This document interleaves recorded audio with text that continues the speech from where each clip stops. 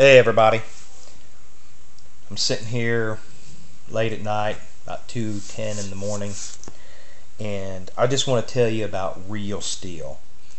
I went and seen Real Steel on Wednesday. Today is Friday, but I haven't had a chance to sit here and tell you about it.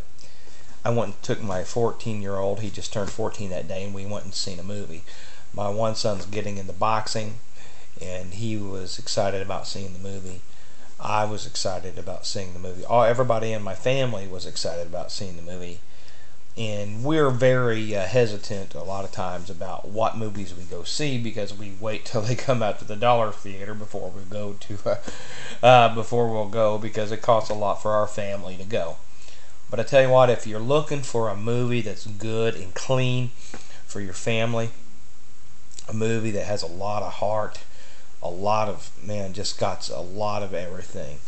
I know the reviews weren't really great for the movie in a lot of people's eyes, but I think it was the best movie that I've seen in the movie theaters this year, maybe even for several years.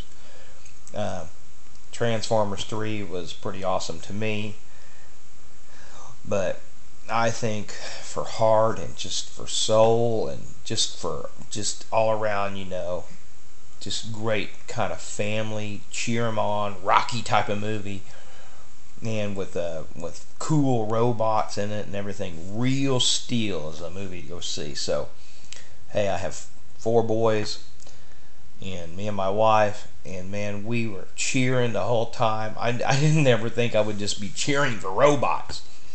But, you know what? If there was real robot fighting, I would, boxing, I'd be signed up to try to join and to become a part of that. So, or to see it, or to maybe even get involved with it myself. It was just totally cool. I loved Real Steel. So, go see the movie if you can.